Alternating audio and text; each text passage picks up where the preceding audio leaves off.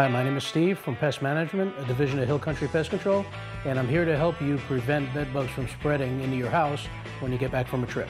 The first thing you want to do is take all of your bags with the clothes inside into your garage, or if you don't have a garage, your kitchen, or if possible, an outside parking lot. Immediately take all of your clothing, including the clothing that you're wearing, and place it inside a plastic bag. Be sure to avoid unpacking your bags inside a bedroom or a living room of any kind. Once you remove the clothes from the suitcase, you're going to want to vacuum your suitcase both inside and out to remove any potential bed bugs. Once you've vacuumed your travel bags, you want to dispose of the bag for the vacuum immediately in an exterior trash can. If your vacuum is a bagless type of vacuum, then you want to take the contents and dump them in an exterior trash can immediately. You can also use alcohol to kill any live bed bugs you may have noticed in the process.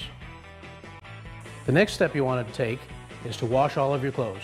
Whether they're clean or not, as long as they were on you or with you on the trip, then you definitely want to wash all of your clothes immediately.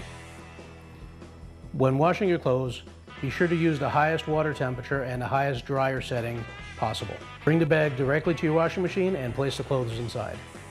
In the washer, we're hoping to drown the bed bugs, and in the dryer, we're hoping to kill them with the heat. Bed bugs cannot survive at temperatures over 130 degrees. For any accessories that you may have had with you on your trip that cannot be washed, we recommend placing them inside a bag and either leaving them inside your garage or out in the sun for at least a minimum of 1 day to allow them to bake and kill any bed bugs that may be inside. If the temperature is not warm outside, be sure to very carefully visually inspect your items before placing them inside your home and never place them on your bed.